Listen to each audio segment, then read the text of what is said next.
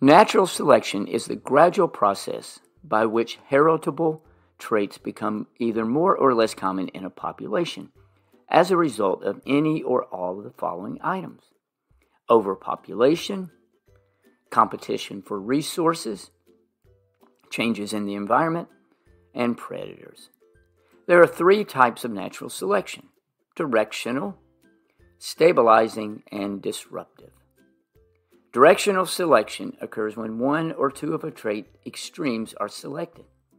A classic example is the peppered moth during the Industrial Revolution. In the mid-1800s, most peppered moths were white, and black peppered moths were rare to see. As the Industrial Revolution moved forward, factories were fueled by coal, and many of the trees became dark. By 1900, the population of peppered moths were mostly black.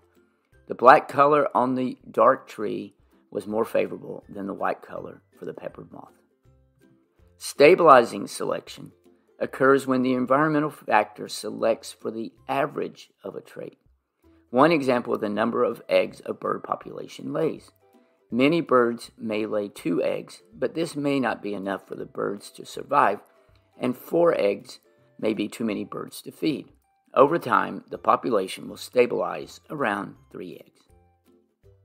Disruptive selection is the opposite of stabilizing. The average is not favorable, and the extremes become favorable. For example, you have a population of rabbits that live along black and white rocks. The fur color of the rabbits range from white to gray to black. The white and black are the extreme colors, because the white and black colors can camouflage on the white and black rocks. The extremes will be selected for, and the average color will be selected against.